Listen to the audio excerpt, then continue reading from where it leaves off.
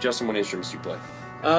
Anything that I can hit and make sound with. I play a lot of instruments. All percussion, just like you. We both play all percussion stuff. Yeah. And then he plays piano, I play piano. We both sing. I play guitar. Michael plays the banjo. Ukulele. He doesn't play the banjo, No, but essentially we play most instruments that are needed for any sort of popular track. Right. I know you give me a hard time every and time. You're gonna say I always say this. The same thing. I am. I really like Owl City and John Mayer. Oh, you switched it up this time. I Owl did. City I in front of know. it. Okay, Yeah, cool. Yeah. What about you? Dude, there's so many. There's so many. Who's right now? Right now, who do I listen to the most? I've been trying out a lot of new albums. I've been trying out the Justin Timberlake's new album and Fall Out Boy's new album and Paramore's new album. But I think the one that I've enjoyed the most has been Bruno Mars's newest album. So I'd say he's what's in my radio. It's pretty solid. 2009?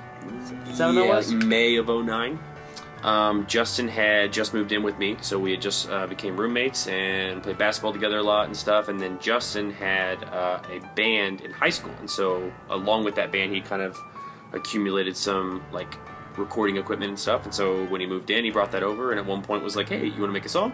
I was like, "Not really." And he goes, "Come on, it'd be fun. It'd be fun." I was like, "All right." So we did it, and then the track turned out pretty good. We were both like, "Yeah, sounds pretty good. Let's put it on YouTube or something so our friends can see it," and went all the way from there.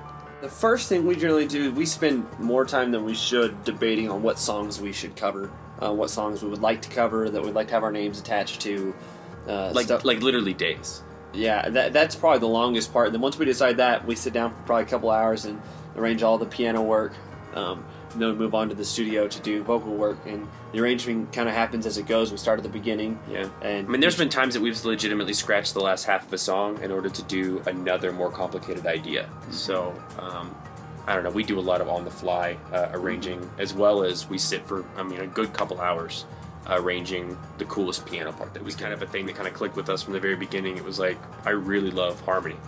Dude, I really love harmony too. So it was like, we just instantly were like, we like the sound of vocal harmony. We think it's underused, we think it's like undervalued, and so that's kind of become our kind of thing, is we are two guys on one piano type thing, because that's how we started doing it, and we really love the sound of vocal harmony, and so a lot of our stuff has kind of been fused with it from beginning to end. I feel like the most artistic way. We've not only grown on how we approach it, but we do things better now in just for the song itself. When we pick the song out, like we used to just literally, it was whatever we found, we liked it, and we did what we could. And now there's very much like every note that's in every song is we chose for that note to be there. Yeah. And that sometimes we we sound like that, and we spend way too much time like critiquing exactly what we want. But I love that I can look back at through the years and see that like the progression of like, we're so happy with this last album because we were finally at the point that was what was happening. Yeah. Before that, we were kind of just doing whatever we wanted. The last album when we put it together, some harmonic, is that what it was? Yeah. Harmonic Hyperbole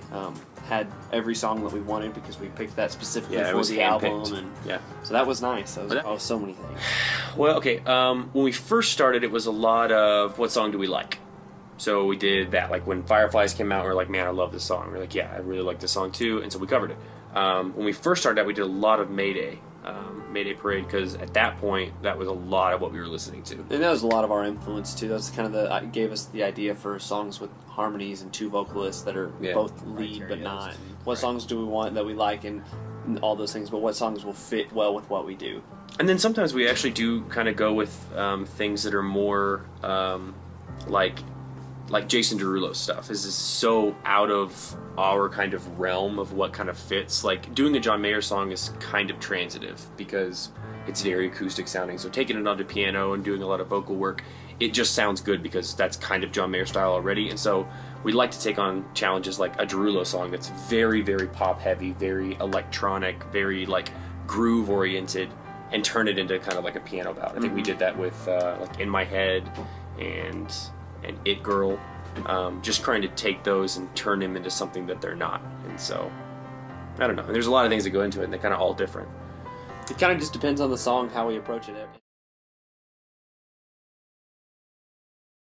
I'll be your soldier, fighting every second of the day for your dreams, girl. I'll be your Hova, You can be my destiny's child on the scene, girl. And don't stress, don't cry. We don't need no wings to fly. And just take my hand. As long as you love me, we could be starving, and we could be homeless, and we could be broke. As long as you love me, I'll be your platinum, I'll be your silver, and I'll be your gold. As long as you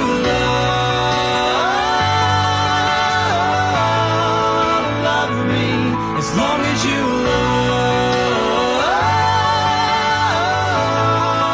love me. And I don't care who you are, we could be starving. I don't care where you're from, I don't care what you did, as long as you love me, baby.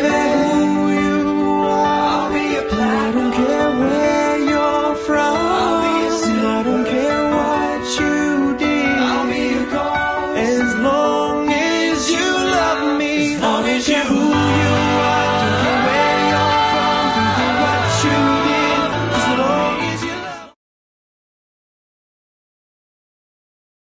I'll be wearing white when I come into your kingdom. I'm as green as the ring on my little cold finger. I've never known the loving of a woman, but it sure felt nice when she was holding my hand. There's a girl here in town, says she'll love me forever, and who would have thought forever could be severed by the sharp knife of the shoreline. Well, I've had just enough time.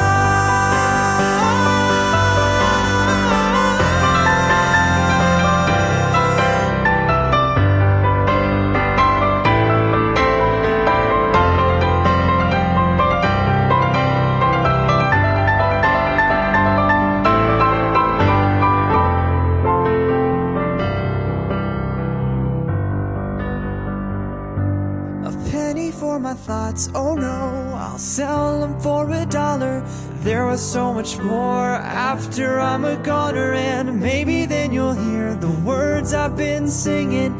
Funny when you're dead, how people started listening.